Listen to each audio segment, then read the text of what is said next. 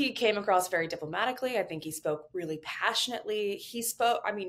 I connected with what he was saying, and I thought that he did a good job kind of explaining that to the audience. He came over at his press conference earlier today with Secretary of State Blinken, and he's kind of iterated several times. I'm not here to lecture you. I'm not here to influence your politics, but I'm here to give you my opinion. And I think that played well with countering some of the narratives, because it's not popular, right, to hear, oh, Lord Cameron's just going to come over here and tell us what to do. And joining me now, following Lord Cameron's visit to the United States, is Caitlin Doornbos, who is the Washington reporter for the New York Post. Thank you for joining us. Yes, of course. What sort of impact, if any, on America has this visit by Lord Cameron had? I think that it has had its intended purposes. It's brought in more attention to the issue. I'm not sure he could have ever really affected that much change within the Republican Party to get this swift movement of aid through that I'm sure that he so wanted. But I mean, I think that he coming here, meeting with Trump last night, that was certainly buying favor with Republicans, and then following that up with kind of speaking with the officials who are in Washington and trying to get into Congress. Of course, our House Speaker, Mike Johnson, declined to accept his invitation to meet, but I understand that he's actually met with some other lawmakers, just ones that aren't as crucial to this fight. I mean, it's being interpreted here in the newspaper, the word snub by Mike Johnson is being used. Yeah, I think snub is a perfectly appropriate way to, color that. He met with Lord Cameron in December, and so this was kind of like a bit of an about face all these months later. Granted, he is facing a really hard time ahead. We have it in our Congress right now, in the House, where it only takes one person to stand up and kick the House Speaker out. That's why we had that chaos last year when we saw our former House Speaker ousted. And I think Mike Johnson is afraid of that and siding with, siding with anything that Donald Trump says, siding against that. He's just not going to touch that. I mean, it's a bit of a contradiction, really, that Trump did meet with Cameron, whereas his sidekick, if I could put it that way, didn't.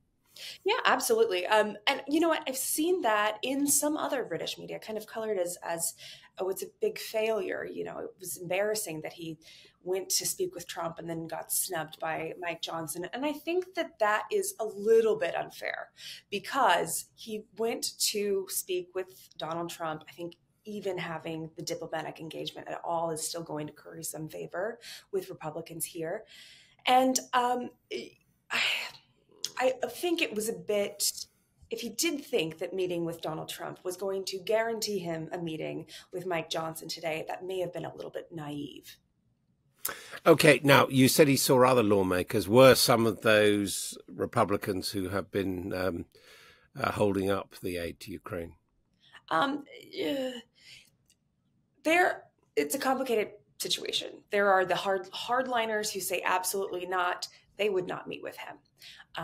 Marjorie Taylor Greene is one of them that kind of has had a tumultuous relationship with Lord Cameron from afar. Obviously would not meet with him. But he was able to meet with people who were willing to talk to him, who were actually interested in having that conversation. Those people, those ones on the fence, those are the ones that are probably the most likely to flip. And he got to meet with them at least. What about his key meetings with the administration, with the Secretary of State, and his news conference, of course? One of the things that Lord Cameron did say was that Britain would not be cutting off arms sales to Israel. Was that welcome? Yes. I mean, certainly I think that is welcome among kind of the conservative audiences, not cutting off those weapons to Israel. However, there is I think he still wasn't welcome to the White House. right. I know it's something else. It wasn't welcome to the White House, though. I mean, well, I guess that's unfair to say. I don't know for certain on that, but I think there's a growing apprehension to continuing this effort here in the White House, giving all of that support to Israel. But still, the U.S. is not going to back down, and we're still giving weapons and aid to Israel, and certainly would with this package that would also provide funding for Ukraine. There's still some funding in that bill that would provide some weapons for Israel as well. So the UK is not alone in that. And the central focus for Lord Cameron was aid to Ukraine. What did we learn about that? Um, we're largely in the same place that we were before his visit. I mean, I think having international officials come to DC and speak with our leaders, that at least shows some of that importance. And the UK is a valued partner. I mean, the US looks to the UK for a lot of when it develops its foreign policy plans. And I think that it was, I don't know if it was as instrumental as I think he had some really high goals with this meeting, but I think that uh, hopefully it made somewhat of a difference. In the Is White House, of course, everyone is delighted to hear from him and was, I think, grateful that he made the trip because they're fighting the same battle. is there any more on his agenda now in the United States? Not that I'm aware of. He's kind of wrapping up his trip. He met with Secretary Blinken and our national security advisor today, Jake Sullivan, and then again those lawmakers. And he's got to get back to his job there in London. Now, just finally, there's been some comment here that he went to see Donald Trump and that maybe that was a breach of protocol, which might upset the Biden White House. On the other hand, as Lord Cameron said at his press conferences, happened many times before, meetings between people in government in the UK and people in the opposition, as we would say, in the United States. So has that ruffled any feathers? I would be shocked if he didn't run it by the White House before he went.